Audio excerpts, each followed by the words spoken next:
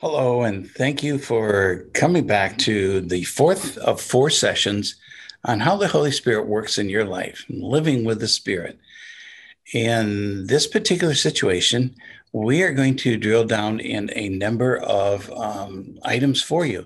So let me bring up the screen in which we will share, and here we go. Along with me, once again, I'm introducing Dr. Arden Gilmer as our expert, and he's going to walk us through today's session.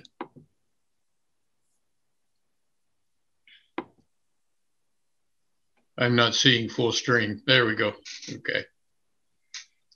As Dan has said, we welcome you.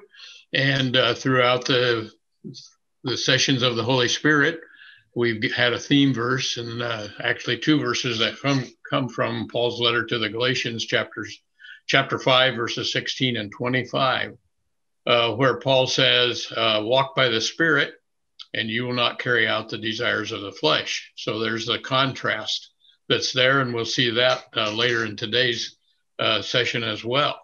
And then later in that same chapter, he says, if we live by the Spirit, let us also keep in step with the Spirit. Sometimes we struggle with the practicality of this, with the how question, how do we do this? The picture that we've used throughout of a three-legged race, to me, illustrates this. The middle person would represent the Holy Spirit, and the other two need to not compete with what he's doing or she's doing, but need to cooperate with that and get in sync with the one who is leading the cadence there. So that's a picture that we need to get in sync and be in sync with the Holy Spirit as we seek to live our lives day by day by day.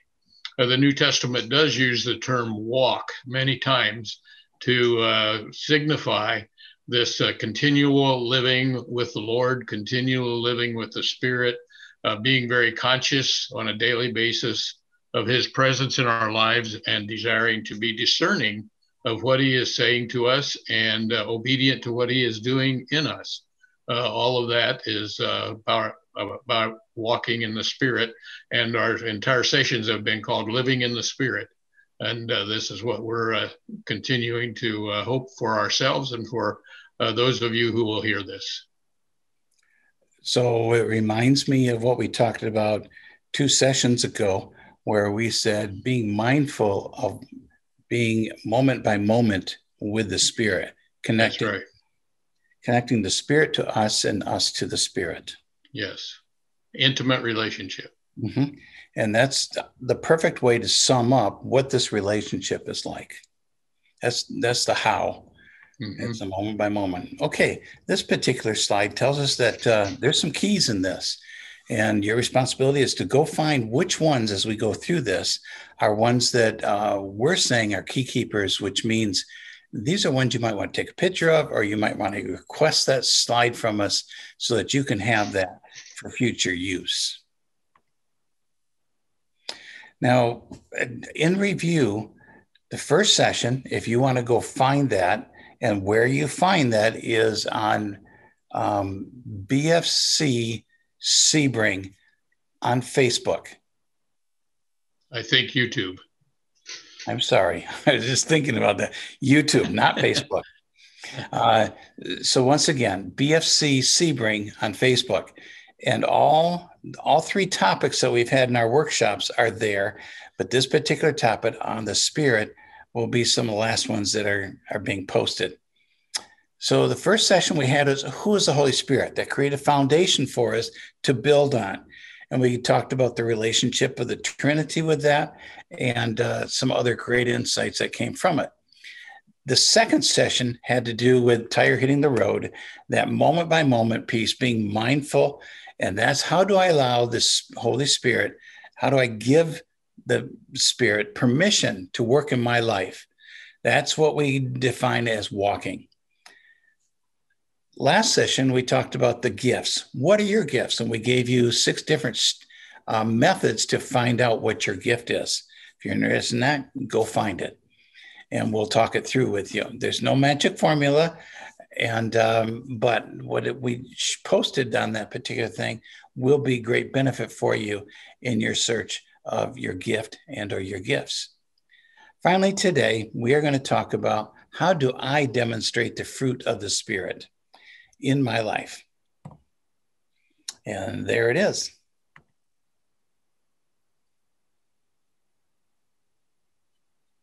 All right, as we talk about the fruit of the Spirit, one of the key passages for us are words from Jesus himself in the upper room with his disciples on the night he was betrayed, in the upper room discourse. And particularly in John 15, he talks about the relationship between the vine and the branches.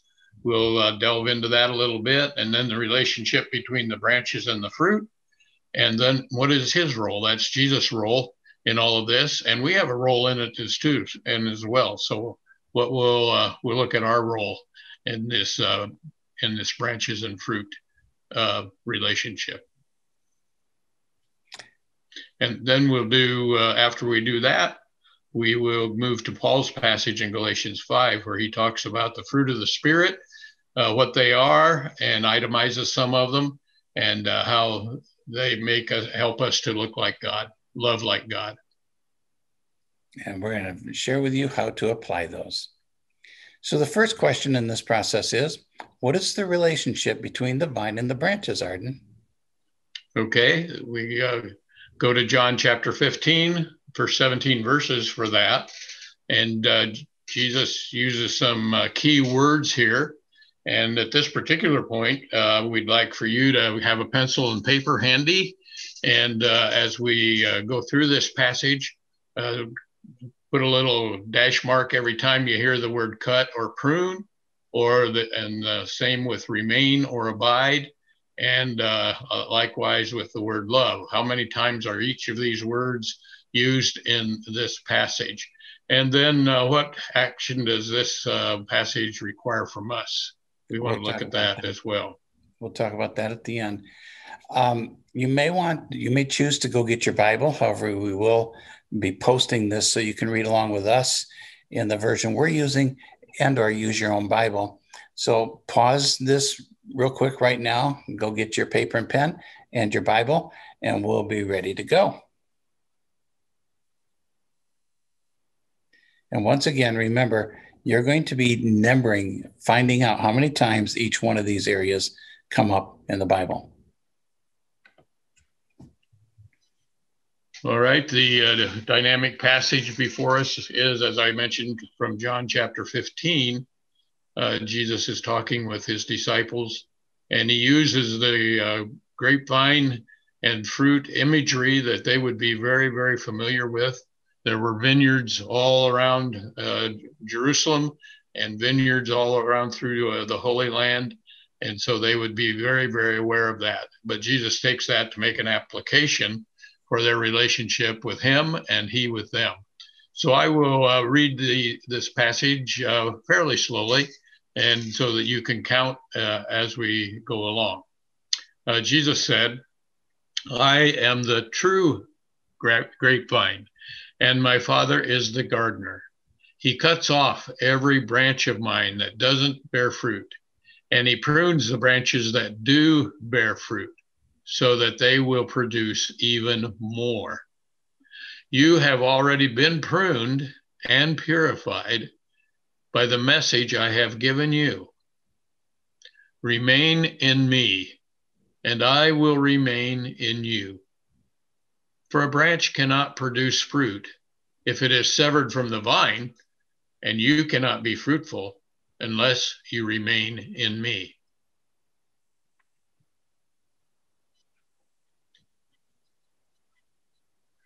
Yes, I am the vine, and you are the branches. Those who remain in me and I in them will produce much fruit. For apart from me, you can do nothing. Anyone who does not remain in me is thrown away like a useless branch and withers. Such branches are gathered into a pile to be burned. But if you remain in me and my words remain in you, you may ask for anything that you want, and it will be granted. When you produce much fruit, you are my true disciples. This brings great glory to my Father.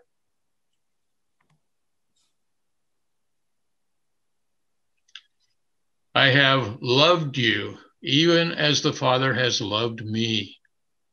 Remain in my love. When you obey my commandments, you remain in my love, just as I obey my Father's commandments and remain in his love. I have told you these things so that you will be filled with my joy. Yes, and your joy will overflow. This is my commandment. Love each other the same way I have loved you. There is no greater love than to lay down one's life for one's friends. You are my friends if you do what I command. I no longer call you slaves, because a master doesn't confide in his slaves. Now you are my friends, since I have told you everything the Father told me. You didn't choose me, I chose you. I appointed you to go and produce lasting fruit, so that the Father will give you whatever you ask for using my name. This is my command. Love each other. All right. So you probably had to hustle pretty quickly to find all the cuts or prunes, all the remains or abides, and all the love. There are quite a few there. So take a moment and tally that, and we're going to reveal to you how many times we figured it out. And depending on your version of the Bible that you have, you might be plus or minus of what we have when we tally them. So cutting and proving, how many times did that come up? We found 3. Remaining or abiding, how many times did that come up? We had 10, a whole lot of those. And then the ultimate love, how many times did that show up? Well, you saw at the end of the scripture that it was quite a few times, and that one was 8. So what's the required action that we read from this, Arden? Well, the required action is that we have an intimate relationship with Jesus Christ. Yes. And that's the abide part, the remain part. And when we have that, then there's going to be some fruit that comes out of that, namely love. Love is the root of the relationship we have with the Lord, and it's also the expression of that relationship through us and in us and through us. Now notice the vine that you see in the lower right-hand corner. Do you see anything detached? No, because the illustration here means that if you want to participate in the love of God, you need to be attached to that vine in order to get that. If you want to produce fruit, you need to be able to be attached to that vine to produce that. Okay, so next step.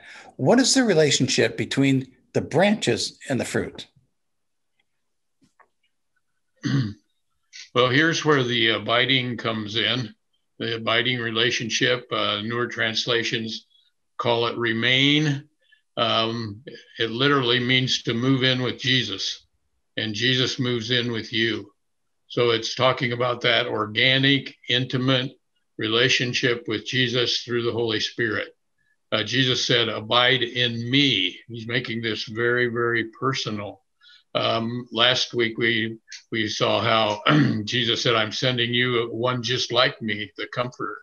And so through the Holy Spirit, we are also abiding in Jesus. And then Jesus adds more to this. How do we abide in him? Well, we abide in him by abiding in his word. Jesus himself is the word, John says, but Jesus, who is the word, also spoke words to us. And those are found in scripture, of course. And we need to spend time with the scriptures and allow them to penetrate and saturate into our spirit and into our hearts. And then abide in love. Again, we saw that that's just a crucial thing. And that's going to continue to come up in our presentation even today, that we are to abide in his love. And then, as I said, Jesus said, Remain in me, abide in me, and I in you. Move in with Jesus, and Jesus moves in with you. There's a man named Bob Munger who several years ago now wrote a little pamphlet booklet called My Heart, Christ Home. And what he does in that booklet is he visualizes Jesus coming into our life as though it's our house, our home. And as he walks through each room in our house, like, well, the porch, like the living room, like the dining room, like the kitchen, like the bedroom, he draws spiritual application out of that for us, that really Christ moves intimately into our hearts and into our lives. If you'd like a copy of that book, email us and we'd be happy to send you one. And also in that particular story, which is phenomenal, Jesus goes to a closet, and the closet is full of, well, you probably have one at home, full of stuff that you probably need to get rid of. And he uses that as an illustration of there's sin in your life and we're hiding it in a closet.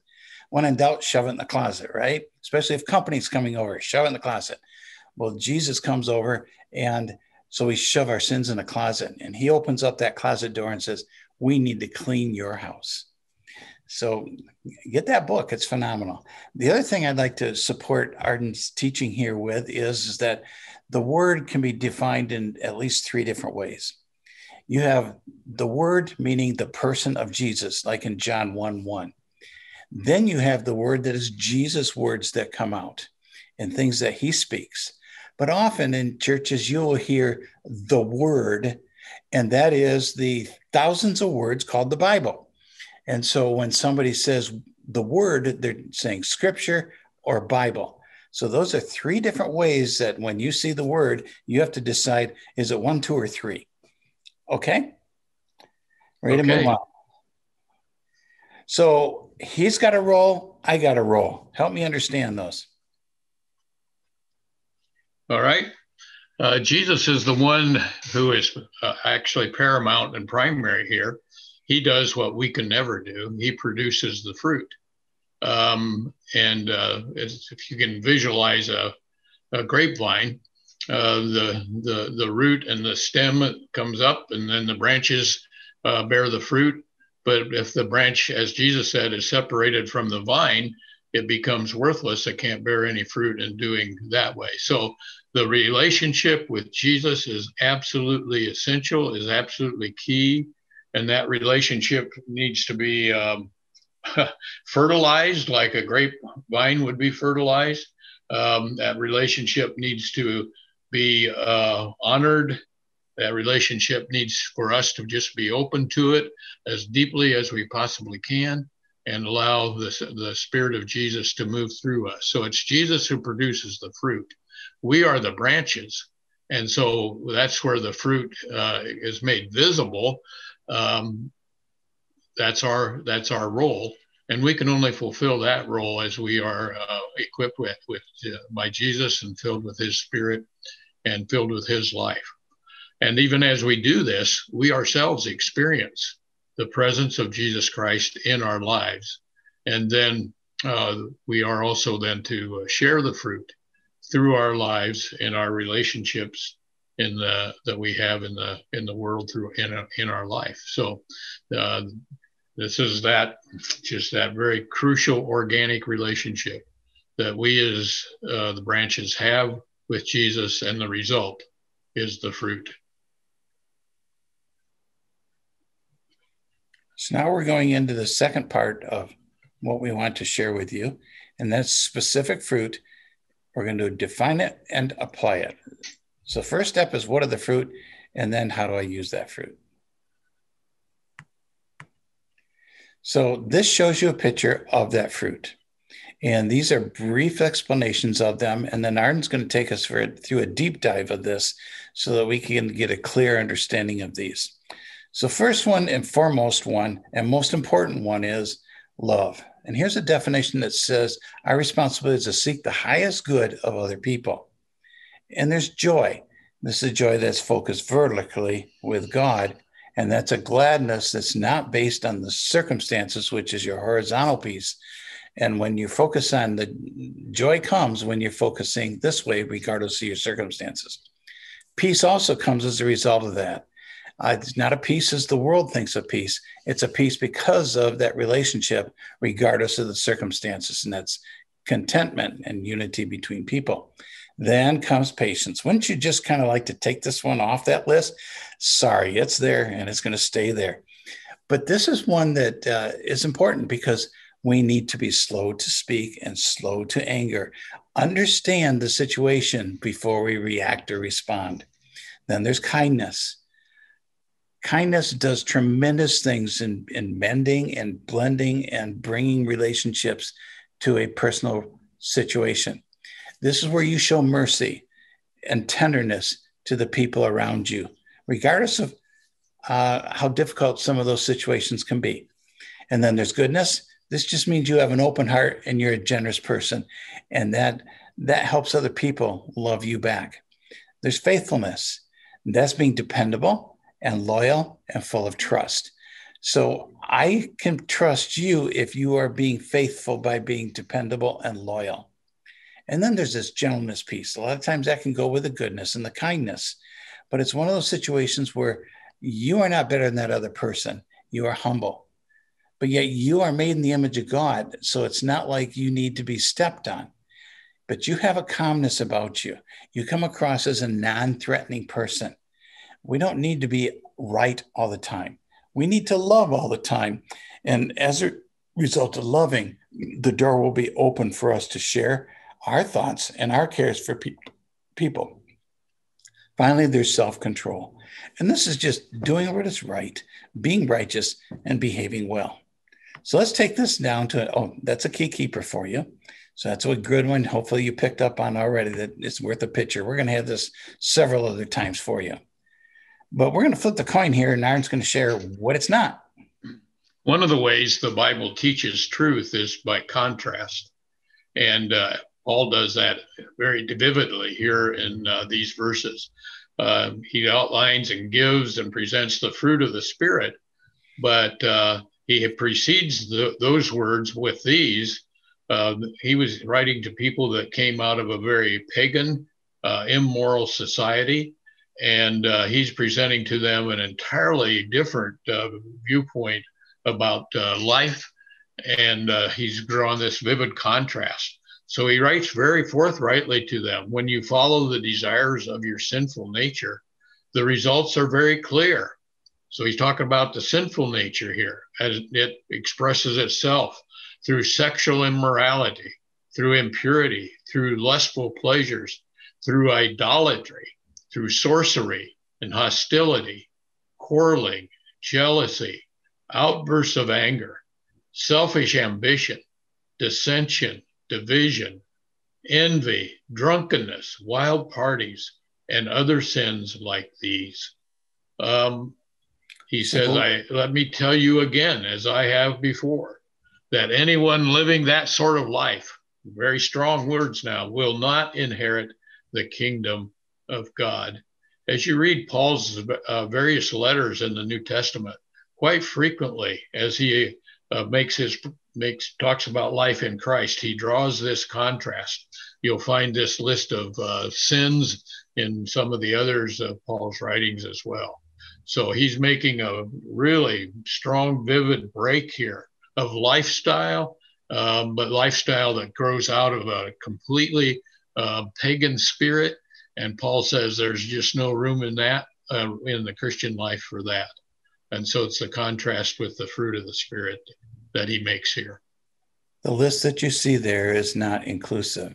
It is not, well, if you can clear these up, then you're living a good life. That's not the truth here. The other lists that you find in Paul's writings are not identical to this, but they're complementary to each other. If you are able to handle all of those, even then, you're not good enough to get into the kingdom of God, because Christ is the only way, the truth, and life to get to heaven. It's not your works. It's what he has done on behalf for you to forgive you of all these things that we can do wrong, forgive you of all these sins. And in this situation, the best way to understand whether you have a sin going on is allow the Holy Spirit to convict you, to confront you and to say, you need to, 1 John 1:9, confess a sin, and God will be faithful and just to forgive you of that sin and cleanse you from anything you have done wrong. Here, Paul talks about it being a sinful nature, the sinful nature. And when we receive Christ as our Savior and Lord, we receive a new nature. We receive his nature.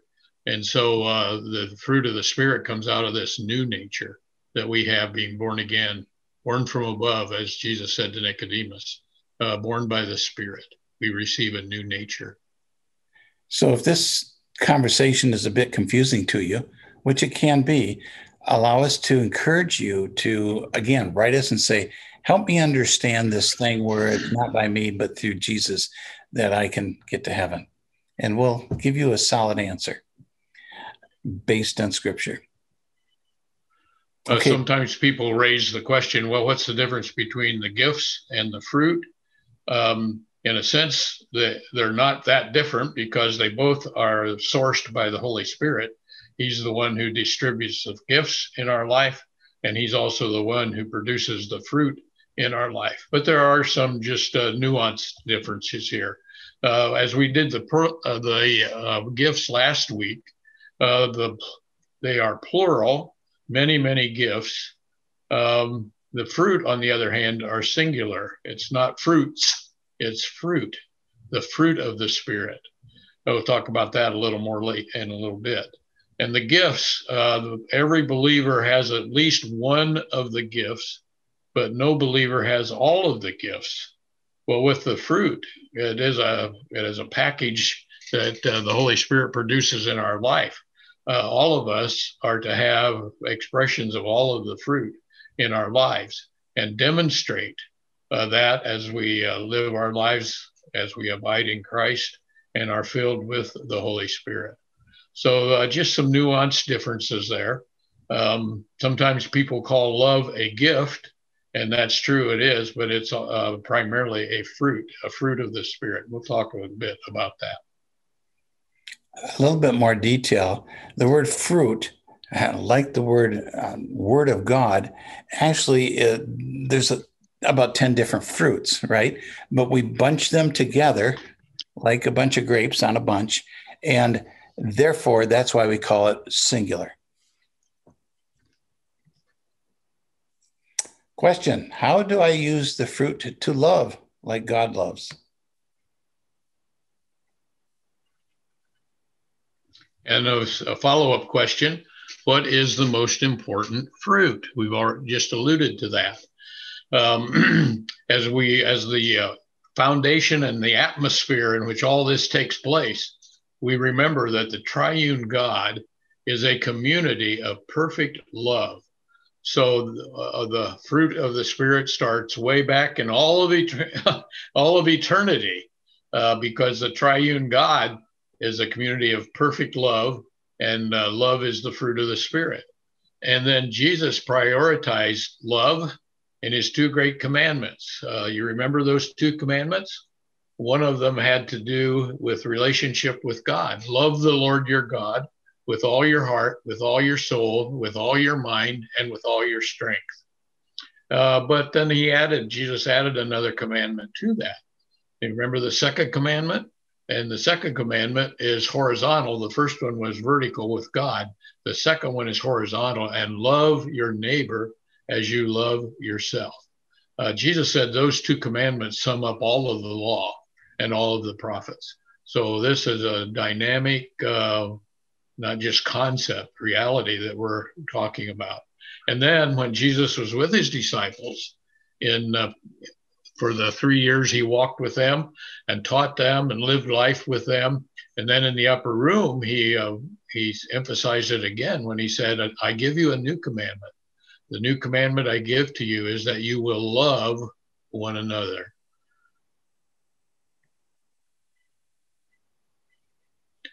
And then John, who was one of the primary apostles or disciples of Jesus, he's pictured as the one who in the upper room was sitting next to Jesus and kind of laying his head on Jesus' chest. In his first letter, 1 John, he prioritizes love. Love penetrates, permeates all of this First John epistle. 24 times John mentions love, and 2 times he directly states God is love. And then he draws the conclusion that if God is love, then we are to love him and love one another. And then not only John, but the Apostle Paul vividly describes love in 1 Corinthians 13, verses 4 through 7.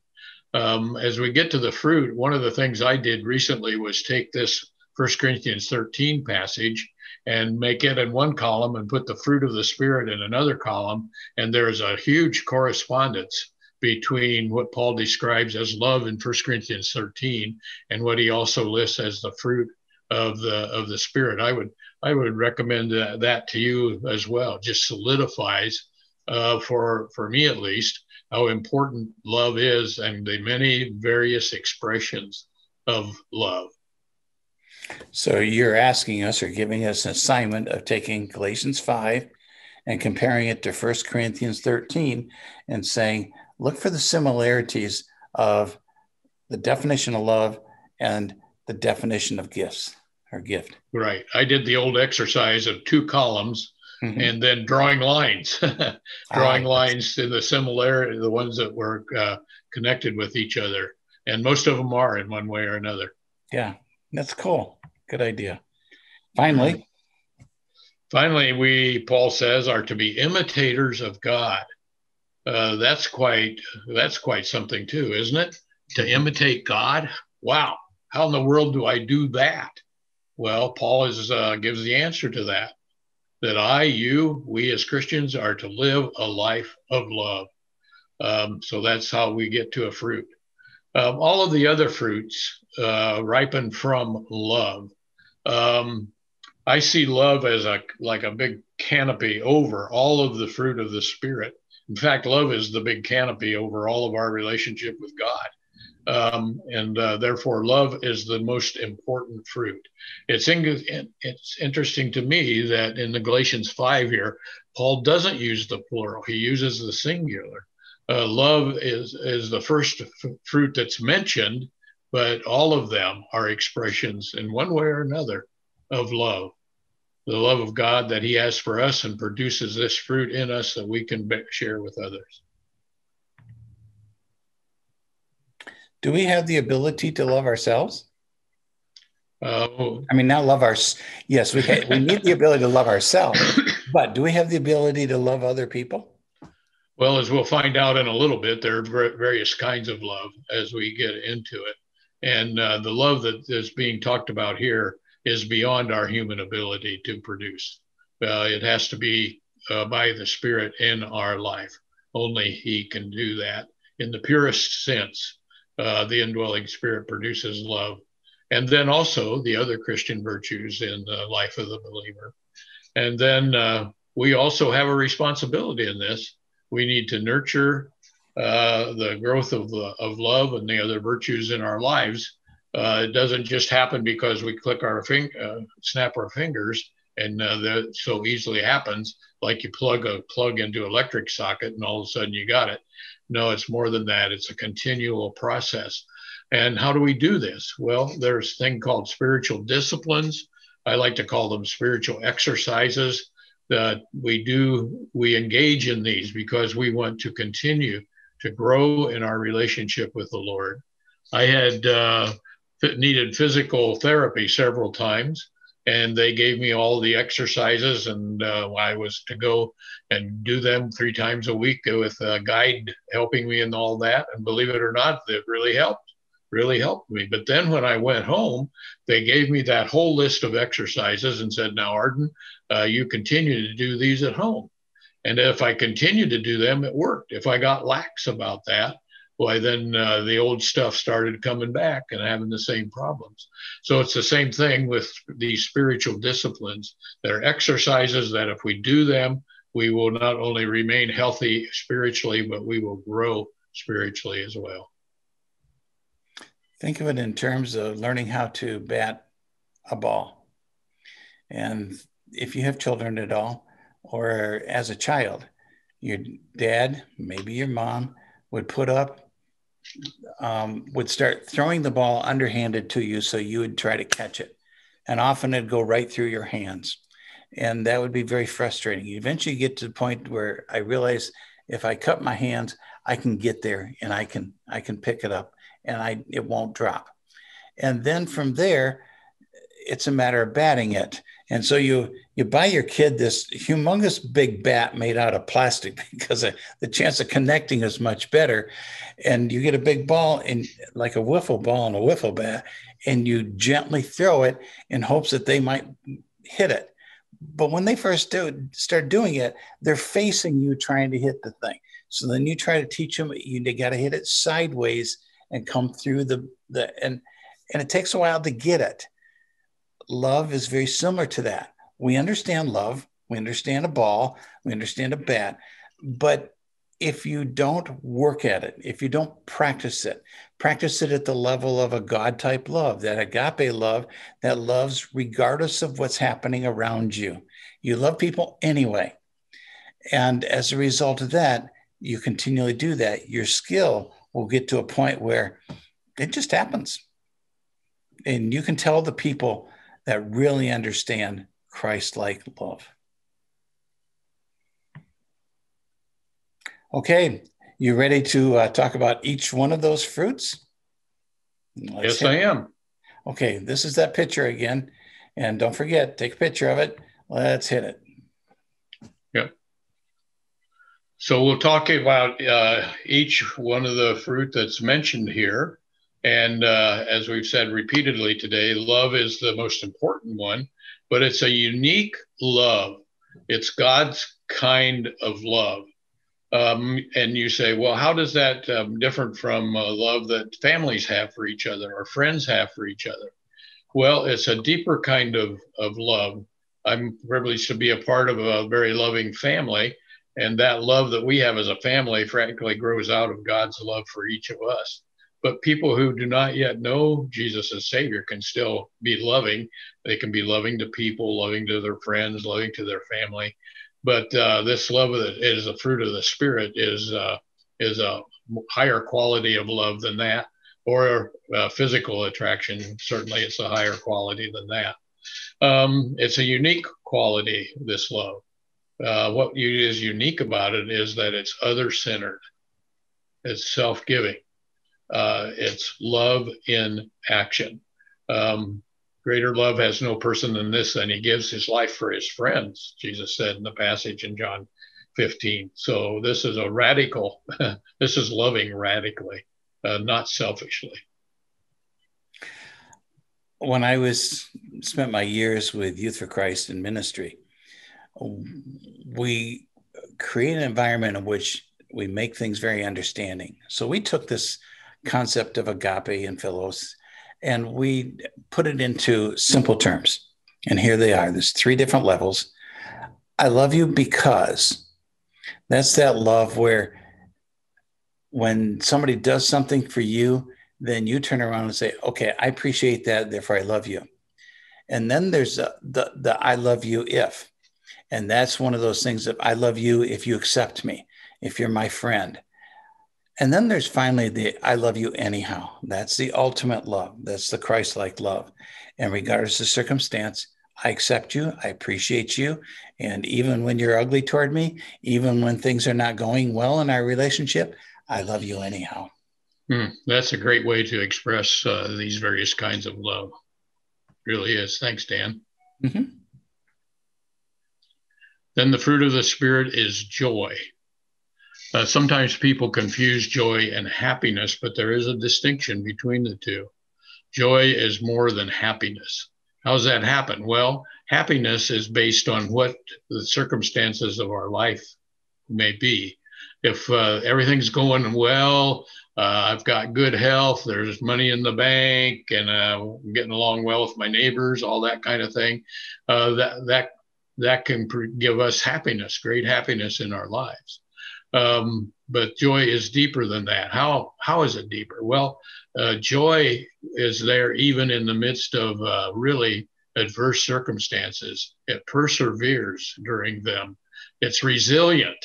It's not adverse circumstances don't kill this joy.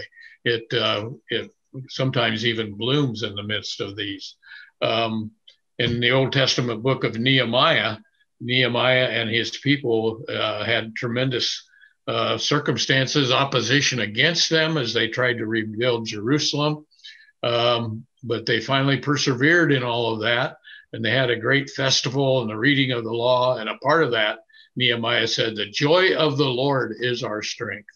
In those adverse circumstances, for us as Christians in our life, all of us will face in one way or another some adverse circumstances in our lives. But the joy of the Lord will still be there. It's resilient. And this joy comes just by focusing on the Lord and keeping our lives open to Him. I believe strongly in doing some daily devotions and reading the Word and some devotional material. And much of this will focus on joy. Even when we're in the wilderness experiences of our lives, the Lord is there with us, and the joy of the Lord is our strength. And then another one that's listed is peace that Paul gives to us. And this peace is a profound sense of well-being. It's an inner serenity. It's something, again, that we cannot produce as human beings. It's produced by God in our lives. He is the God of all peace. The peace that he's talking about is much more than just the absence of strife. It's not just signing a peace treaty like at the end of a war. That's a good thing to have. The strife is ended, but many times the cause of the strife is not dealt with in that situation, and it will rear its ugly head again. The peace that we're talking about, the peace of God that passes understanding, is more than just the absence of strife. And then as we experience the peace of God, there's a transformation thing that will happen in our own heart, in our own lives and spirit, that Jesus said, be peacemakers. Well, how does that happen? Well, it happens as we ourselves experience the peace of the Spirit and the Spirit of Christ in our lives. And we realize how important and function that is. And we want to see other people experience this peace in their lives. And so we become peacemakers, and we work towards healing of broken relationships. And we're all broken in one way or another, and we need the peace of Christ, and the Spirit gives that to us. And then we want to share that with other people in a peacemaking role, either in a friendship and in any way we can. Peace, God's peace. Patience. As Dan said, we'd like to take this off the list. Patience is gentleness towards the failures of others. Takes care of that critical spirit stuff, not being critical all the time. We're slow to take offense. In the 1 Corinthians passage 13, Paul starts it right out. Love is patient. It's slow to take offense. Years ago, I had someone tell me that he was speaking about pastors, especially. And since I was a pastor, he said, Arden, you need to learn how to toughen your skin without hardening your heart. That made a huge impression on me, because once the heart gets hard, that's a very desperate situation. When offense comes, or people say mean and gruesome and sometimes even false things about us, we need to just let that roll off, like, as they say, water off of a duck's back, and keep our heart warm.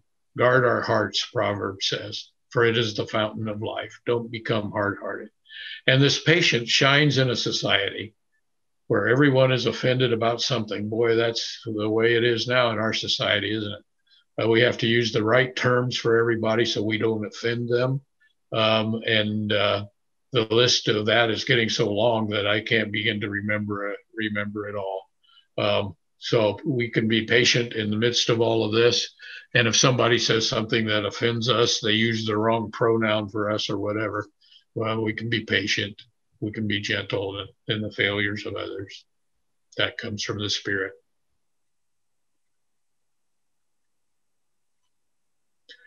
Kindness. Kindness goes a long way. My mother used to say to us, I had 3 siblings, and we would sometimes fight. And she would say, a soft answer turns away wrath, but grievous words stir up anger. Anger, that's actually out of the book of Proverbs. I heard that many times from my mother. And it's true. Just kindness goes a long, long way. It's the golden rule in action. It's treating others like we would want to be treated. And it's a tangible expression of love to another person. Kindness. We can exemplify that on the road when we're driving. We can exemplify that. The local Walmart where we live is often very, very crowded, and people get in the way, or we in a hurry to get around them, and they're just standing there in the aisle. Kindness can go a long, long ways in sharing the love of Christ. Goodness.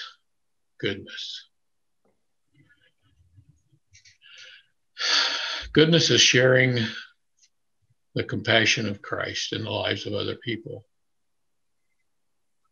Goodness is being expressed when we are genuinely concerned about others and meeting the needs of others.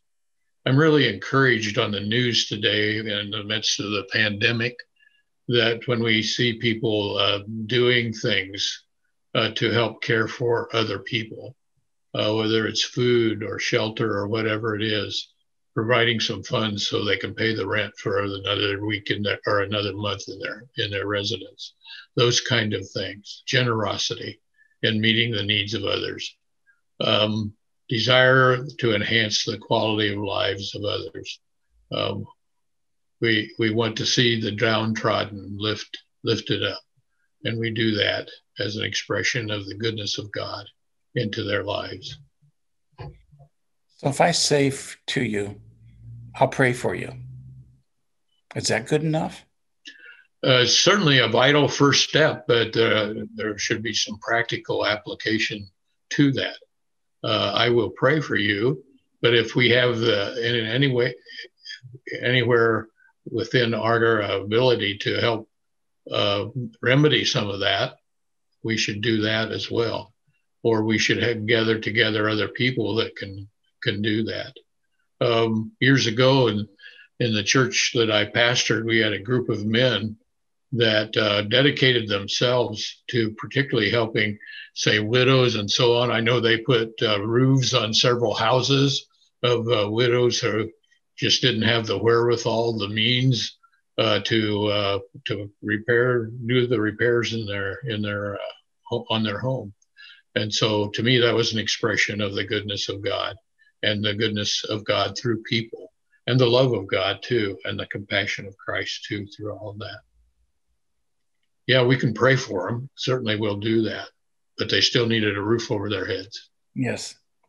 And sometimes prayer acted out is more effective than sitting back and praying and moving on. Putting legs to our prayers. There you go. Yeah. Another one of the fruits mentioned here is faithfulness.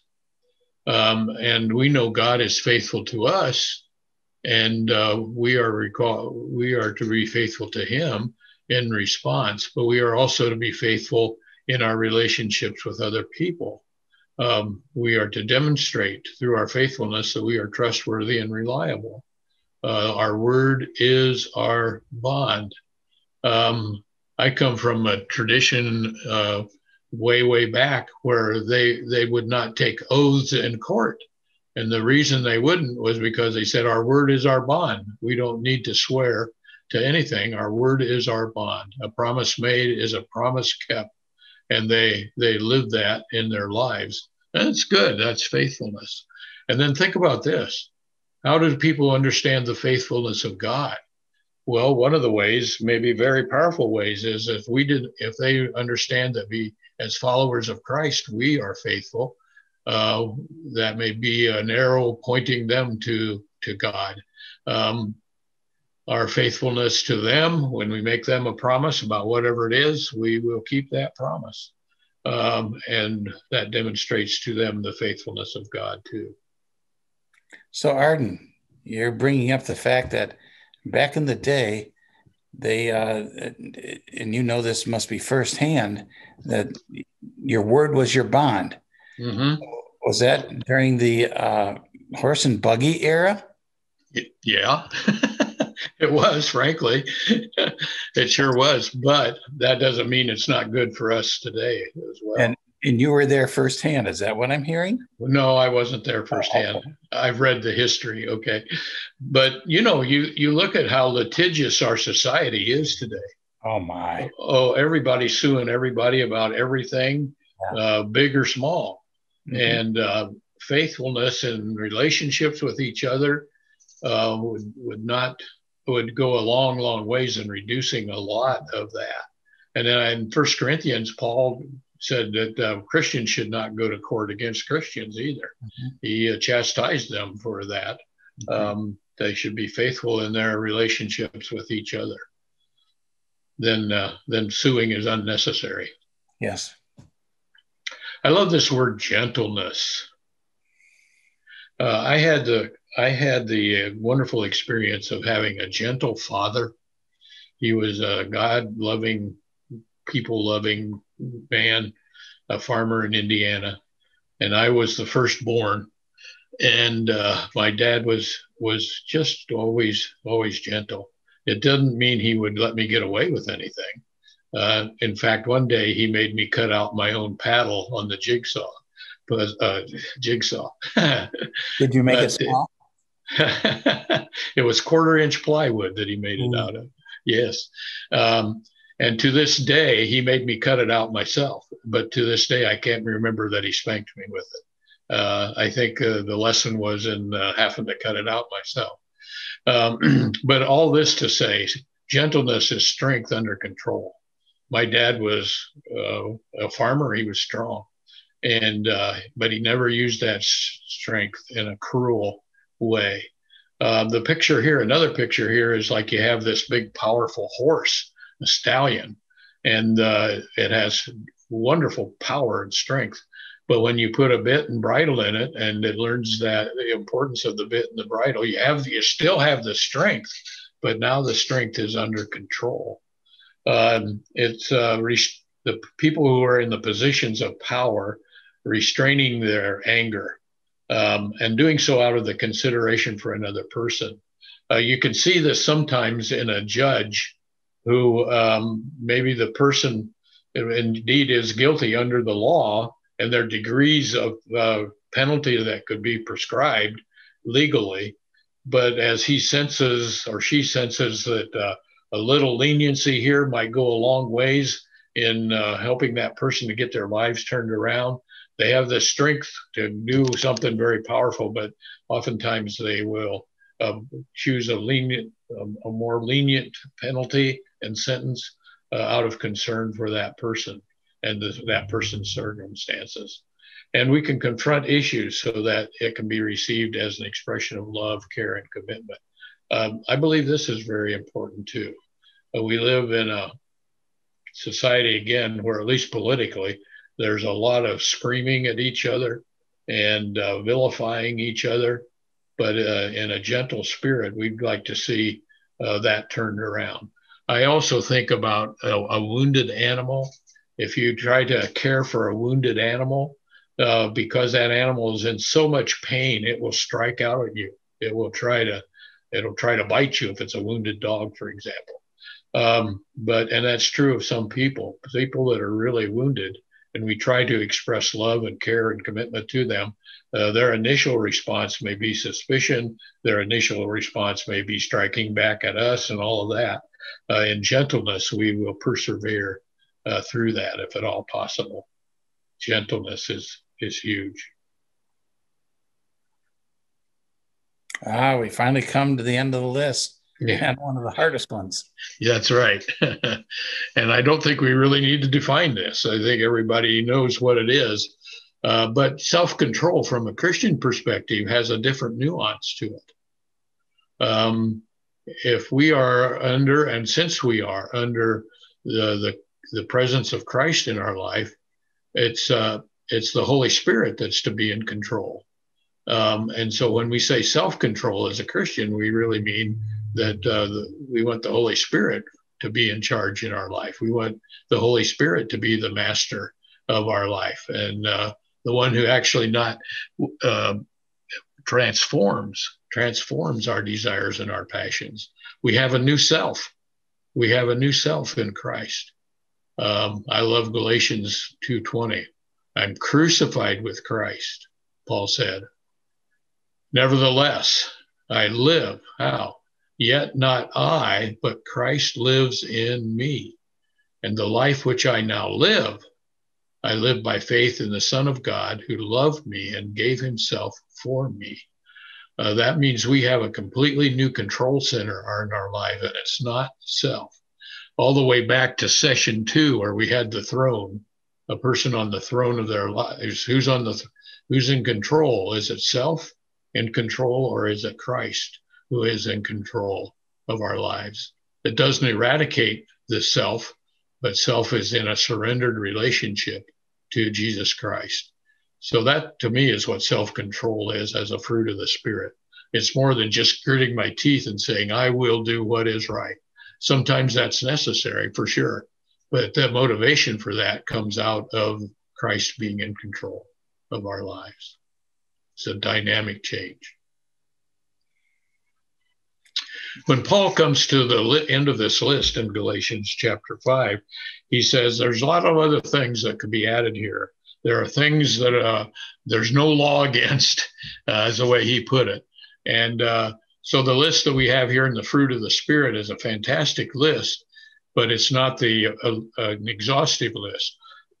Excuse me. There are other things that could be added to it. And when we compare other writings of the Scripture, Paul, for example, writes other lists of virtues when he's encouraging people to put off the old and to put on the new.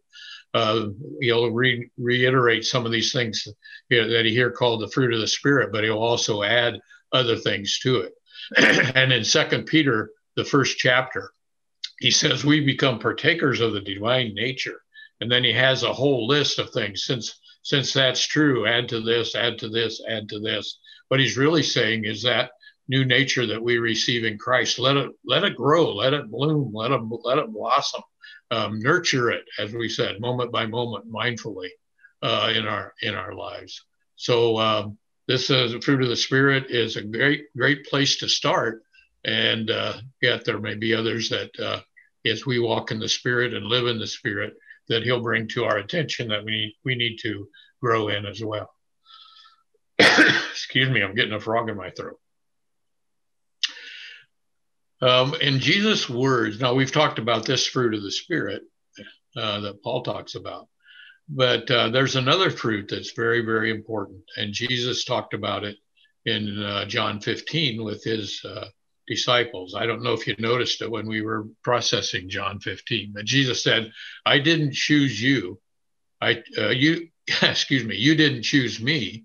I chose you, and I appointed you to go and produce lasting fruit. It's literally fruit that remains. It's the same word that Jesus used when he said, I remain in you, you remain in me. Now he wants us to produce that lasting fruit, fruit that will last for eternity. What fruit is that? And then Jesus said, so that the Father will give you whatever you ask for using my name. What is this fruit that remains for all of eternity? Obviously, love will remain for all of eternity. And there are a lot of people who have not yet experienced the love of Christ in their life. So I think this refers to our witness for Jesus and desiring to see other people to come into a deeply personal relationship with him. Dan, you've had a lot of experience in evangelism through your time with Youth for Christ and in other ways as well. And I know you have a heart for people to come to know Christ as Savior and Lord. You shared with me that you had come across some literature that was really, really helpful in this regard. And we'd all benefit from you sharing that with us today. So there's this really neat book called God Space by Doug Pollock. And he used to be working for Campus Crusade for Christ with the basketball team that go throughout the world and represent Christ. And during halftime or at the evening session, Doug would present Christ to those people and asking them if they would like to become Christians. So he knows what he's talking about. But what's really ironic with him is he said this. He says, I am a recovering evangelist. He is interested in helping people become Christians, but he has found that pretty much the front door of trying to barge through the front door to present Christ is pretty much closed in our society now as a post-Christian society. Instead, he says the back door is open. Well, how do you get through that back door? And his little booklet shares how to make that happen. I'd highly recommend it. It's in my top 10 books called God Space. And it's an easy read. And what's really cool is he uses some fantastic stories throughout it that makes it even more readable. So what I'd like to do in the next few minutes is share with you the practices he says that are very effective at getting to the point where you can share Christian ideas and realities with people without offending them. And one of the things that makes Christians scared to share their faith is they're afraid they might offend somebody else. So they will back off and they will not say much, or they will use, excuse me, but they'll use the excuse of, well, my life represents that. Well, how many people have come to Christ because one's life represents it? We need to have words that help these people understand what the Bible says to be able to get them to believe in the Lord Jesus Christ so that they can be saved. So consider using a few of these, actually using all 6 of them. You start with a prayer and you ask God, how can I interact with people today that help them be able to see them as you are? So that's the first step in your prayer. Along with that prayer, what you say is, God, help me look at other people and their situations and understand where their pain is, understand what's going on in their life. Is the Holy Spirit working there at all? Is there something in their life that they need some encouragement, need some caring, need some loving that I can do as a Christian? That brings you to the next point, which is serving. From noticing, there will be a chance where you can serve these people. Now, the first time I read the book, I go, oh, that one's not real important. I just want to get to the bottom line of being able to share Christ with people. Well, after reading it the second and third time, I found out that was an absolute critical piece of this thing. Because if you can do something for somebody, they then are much more open to listening to you and caring with you. And the end result is that God uses that because you are demonstrating God's love with no strings attached. Keep in mind, you're not serving to get to the point where you can be saying. You're serving because you love this person and you want to care for that person where they're at, regardless of what they're thinking. Number 4 is listening. So what's one of the most important evangelistic tools that you have in your arsenal? This one. And a lot of times we think, well, I got to get some Bible verses out there. I got to give my testimony. And that's a single direction going their way, which means you're not getting anything back to yourself to understand where they're coming from. And Christ, when you look at the representative of how he shared, he understood where people were coming from before he made statements. So listening, you focus on others, you ask to hear their story, and then you seek to understand it from their worldview. And it's like holding up a mirror. You reflect back to what you're hearing. So you can say to them, what I hear you saying is, or the way I'm understanding what you're saying is, and this helps confirm what they are thinking. They go, yeah, you got it. And so listening is one of the most important things other than the praying and noticing and the serving is that if you're not going to listen, you're probably not going to get to the point where you're going to be able to do the next two. Wondering. This one I absolutely really enjoy. It's an opportunity to ask questions. And this is going to promote the dialogue. Once you understand their story and their worldview, you're able to probe it with what's called wondering questions. And you can reflect on their life's journey together. You can probably identify with some of those things. You can tell a touch of your story with that process. Now, you're not getting straight to the bottom line right now and trying to ask them if they're saved. You're getting to the point of saying, I wonder, can you explain that a little bit more? Or I wonder why you have that kind of viewpoint. Or I wonder what in your background made you make that kind of a decision of where you're at. Wondering questions creates the environment for this next piece. And that is, when you are ready to share scripture or your testimony, you ask permission before you share. And so you've got this wondering question done, and you now see an opportunity that the Holy Spirit has opened up for you. And you say, I got something that's really neat that's happened in my life. Can I share that with you? That opens the door for them to say yes. They can say no. The conversation shuts down or goes superficial. But at this point, very few people would ever say no. And then you can give them a bite-sized piece of a spiritual snack. He uses the idea of the spiritual snack here in that it's very easy for us to oversupply and therefore kill the demand. What that means is we'd like to talk about from Genesis to Revelation. Once we win the right to be heard with these people, and we overfeed them. And as a result, they are not ready for any other step that you're going through. So keep it simple, because then because you got this conversation going, there's going to be other opportunities to share a bit more as you go along. And eventually you'll be able to share how a person becomes a Christian, or how a person through Christianity tackles a finance or a relationship issue in their life. And if you would like more on this, email us and I'll send you more information on that. So in our minds, this is a key keeper slide. Sure is. Thanks, Dan, for sharing that.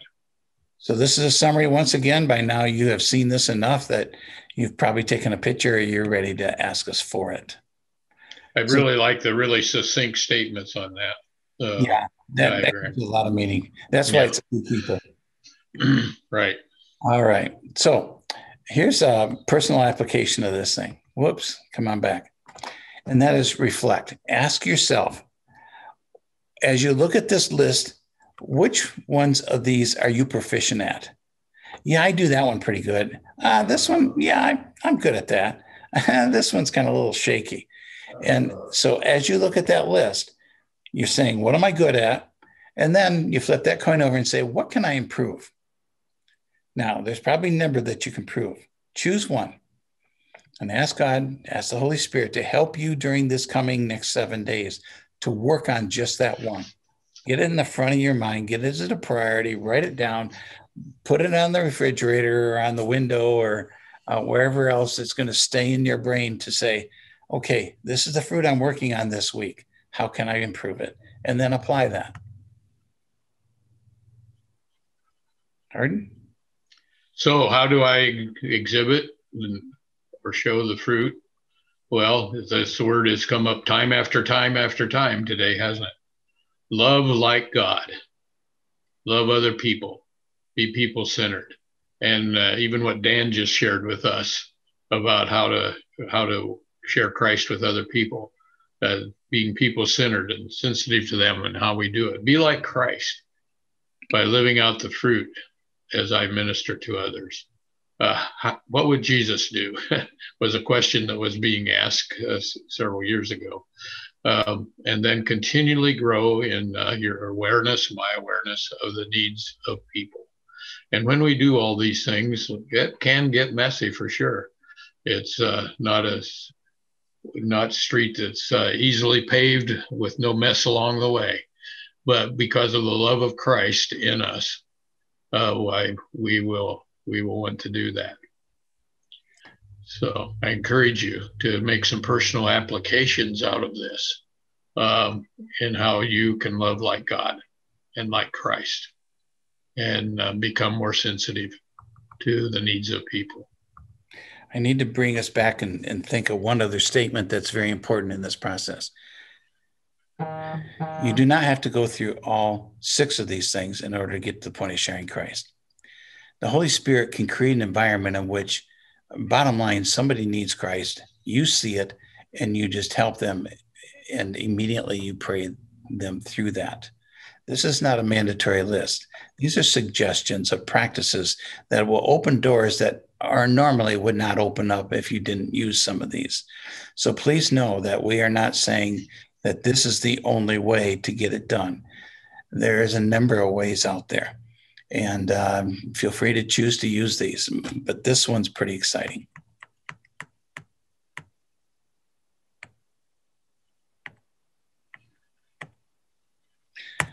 Want to talk about resources? Yes. Earlier in our time together, I spoke about spiritual disciplines and spiritual exercises, and we have many resources that can help us. I have benefited greatly from the 3 that I'm going to mention to you here. The first one is by Donald Whitney, and he calls it Spiritual Disciplines for the Christian Life. And he explores 11 different Christian disciplines, but for all of them, the purpose is the purpose of godliness, that we would grow into the likeness of Christ. And he builds his entire book around Paul's words to Timothy when he said, discipline yourself for the purpose of godliness. So why do we read the scripture? For the purpose of godliness. Why do we pray? For the purpose of godliness. Why do we practice good stewardship? For the purpose of godliness. He does that with 14 different disciplines. So I would recommend this to you. It's a very easy read, and I've benefited, as I said, greatly from it. And then another resource that has been very helpful is by Kenneth Boa, Conformed to His Image. And he goes through spiritual formation and how it takes place in our life. I love the graphic on the picture on the outside cover here of a pot being formed. And Christ is we are the clay, he's the potter, and we put ourselves into the potter's hand and do whatever we can so that we can experience his formation in our lives. He uses the picture of a precious gem and how it all has various facets. They all have various facets to them. And he explores 12 different facets of spiritual formation. I recommend this to you. Sharing Christ with others is one of those things that he mentions. And then a third resource, which I've discovered just in the last year, Spiritual Disciplines Handbook by Adelaide Calhoun. In this is not a sit down and read it through book. It explores 20 or 75 spiritual disciplines, and she does it in a way that shares scripture, gets us immersed into it, how we process all this in our lives, and it's very, very worthwhile if you're serious with growing in your spiritual life. Why do I point these to you now? Well, we've talked about living in the Holy Spirit, and all of the teaching of Scripture obviously is of utmost and primary importance to us. But also, as we have said again, we are to be mindful moment by moment in our relationship with Christ, our relationship with the Holy Spirit, and growing in that. So we can benefit greatly from putting some of these tools into practice in our lives so that we're growing in Him. So today we said we would discover how to demonstrate the fruit of the Spirit in our lives.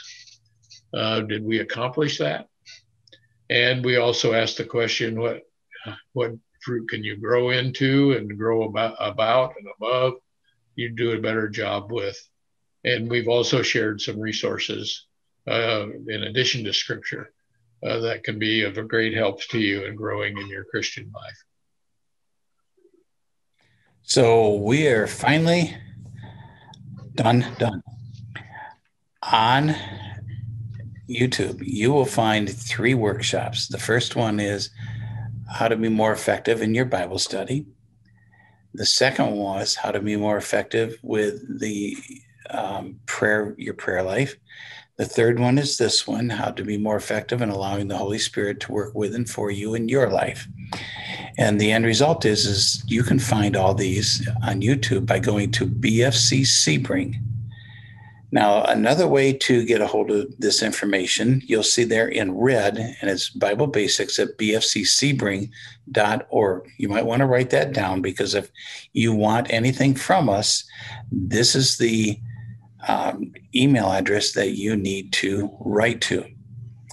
So when it comes to us, only Pastor Arden and Pastor Andy and myself will see your communication. So if you would like us to pray for something or be concerned about something that's going on in your life, you can feel free to send that to us as well. And you ask who Pastor Andy is. He is the pastor at our church, and this goes to his inbox. Then he distributes it to Arden and myself. So thank you for your time with us. Questions, write us comments. And as we close, Arden, would you take the honor of communicating with God? Yes, let's pray together. Lord, we've covered some material in this, that these 4 sessions that are way, way beyond us. We indeed have been exploring holy ground, and it is ground that you invite us into, and it's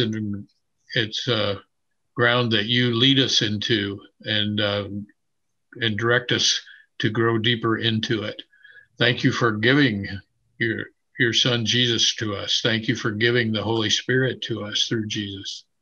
And thank you how this applies not just in theoretical sense, but in a very practical way in our daily lives, and how we live, and what our attitudes are and what our motivations are, so that you can work in our lives for the purpose of godliness and us becoming more like Christ. Thank you for the way you and you alone can enrich our spiritual walk and our spiritual life. I thank you for Dan. I thank you for the opportunity to serve with him through these 4 sessions, and for all of the help that he has given to me personally and to all of us as we have shared in this experience together. May the glory and the honor go to you, our Savior and our Lord. To God be the glory. We pray in Jesus' name. Amen. Amen.